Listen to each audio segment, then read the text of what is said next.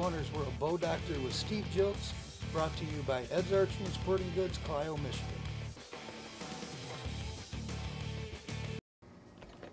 Okay, now we're going to simply tie the peep in. And this is going to be more watching how I do it than explaining how I do it. You're going to leave a little tail here. That's what you're going to wrap under your serving. And you're going to want to roll it around probably 5 times before you pull it tight. You can see that makes a nice tight serve right there. And we're going to do it, no exact number, but probably 3, 4, and 5 more times. Again, we're going to pull it tight. Now we're going to do a wrap up the string.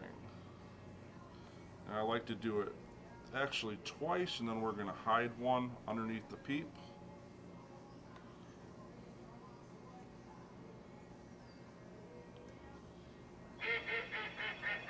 And this is the part where the phone rings. Good.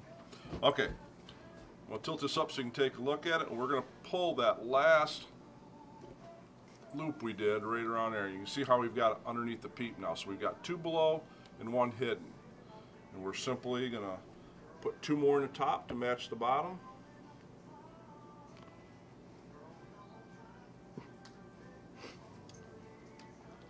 And pull it tight. And we're going to start wrapping our string again.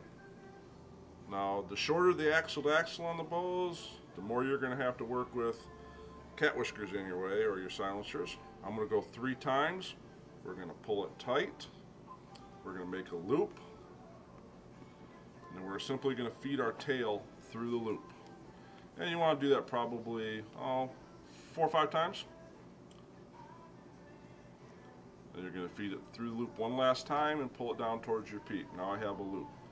And the object is, as you wrap it, it's going to unwrap the loop that you just made, covering your tail.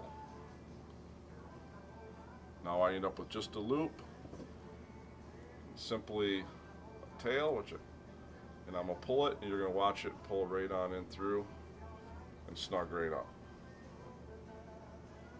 That gives you a pretty nice looking tie.